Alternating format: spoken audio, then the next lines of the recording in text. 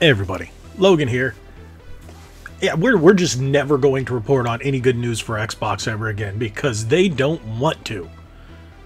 It's like every day you look at the news and Microsoft is doing something that people are just going, why? And today is no different. And for someone who used to be a major Xbox fanboy, yeah, seriously, I really don't get it. I thought this was, isn't this Microsoft, one of the biggest companies in the world? And yet they still haven't figured out how to run the Xbox brand correctly and competitively since the Xbox 360. It boggles my mind. The 360 was such a massive success. You would think they would ride the heels on that and just keep going, but they haven't.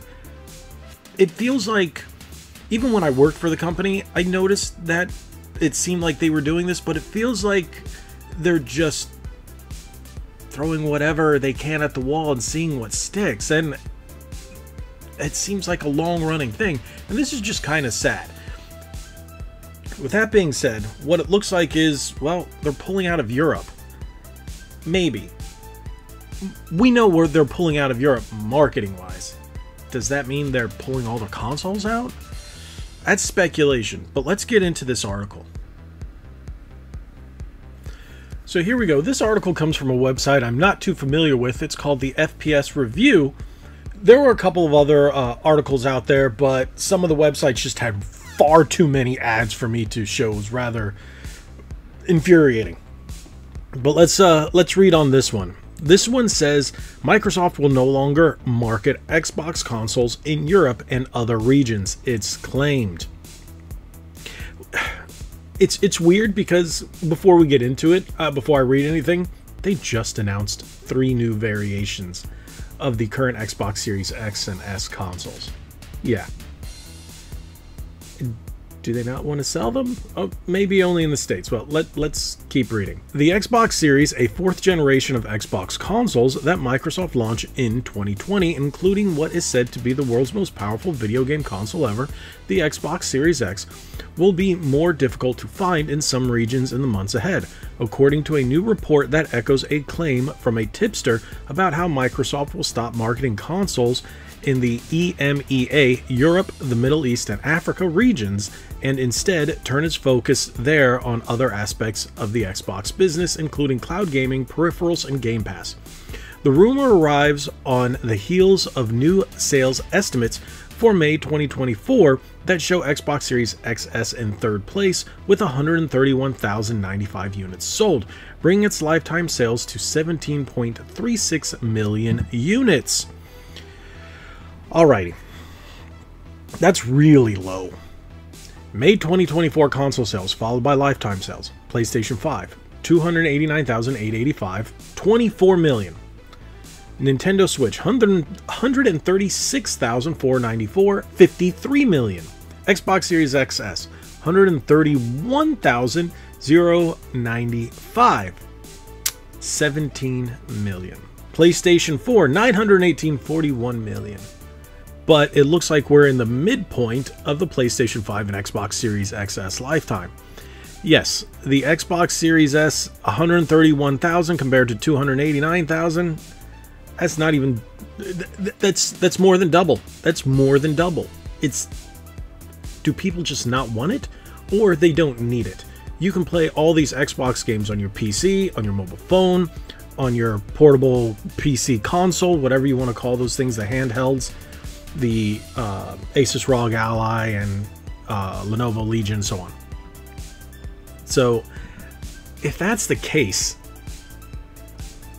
does Microsoft just hate money?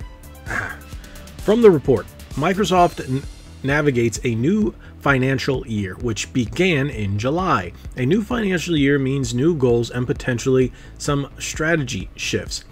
Quote, I haven't been able to fully verify this, but the tipster claimed Microsoft will stop marketing Xbox consoles in certain markets in EMEA and focus only on Game Pass cloud gaming PC and Xbox controllers, end quote.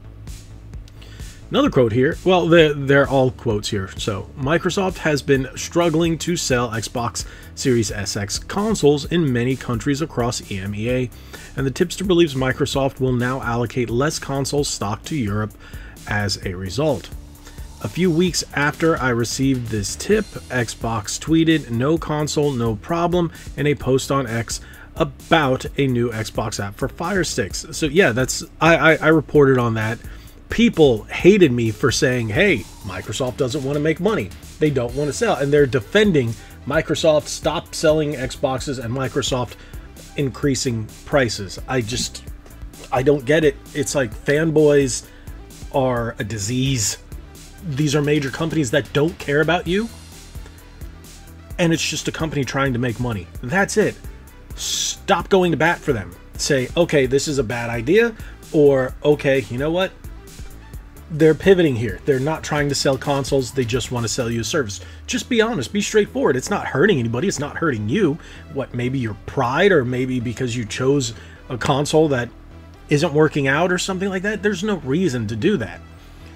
But this shows that Microsoft may not be that faithful or have that much faith in general in their hardware over in Europe. With that being said, what do you guys think about that? For my European audience, do you guys care?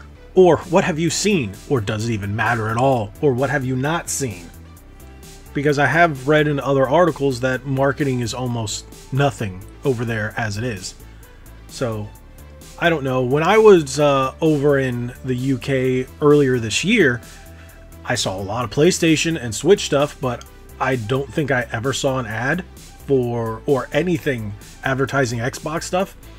But I was also in London, which was, I passed the PlayStation headquarters, which RIP is apparently gone from my understanding now. I was actually talking to one of the bartenders at a pub down the street from there, and he was telling me some horror stories about the day they got the news.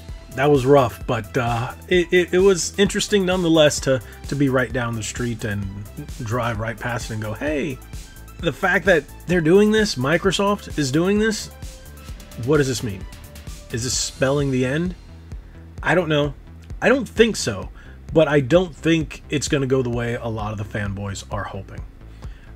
This might be just spelling the end of the Xbox as a console, and maybe just a service. But hey, if that's what it is, if Microsoft says, hey, we're going to be more profitable by pivoting to a service-based game platform, then so be it. It might it might allow their content to be offered to many more gamers, if that's the case. If this was about 5 or 6 years ago, I'd be pretty angry and rather upset and be on the opposite side. But now I'm looking at it from more of a clear-headed point of view that, hey, if this is the way the industry goes, then so be it. If we don't get any new hardware, so be it. Still have PC. Xbox is Microsoft, and Microsoft has always been PC first and foremost. And then, hey, we've got the Switch 2 coming out and possibly a PlayStation 5 Pro, and we know a PlayStation 6. But if anything is to be believed, Microsoft said they are supporting a next generation of hardware. And if they are, we know we're going to get it in the States. Europe, sorry, you may not be getting it. I guess only time will tell.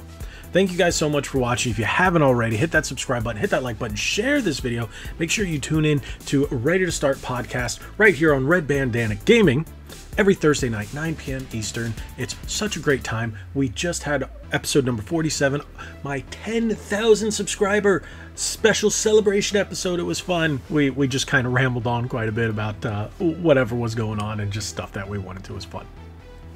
But make sure you join us every Thursday night from here on out. You will have fun too. Thank you guys. God bless you all. Like we always say, be legendary. Thanks again.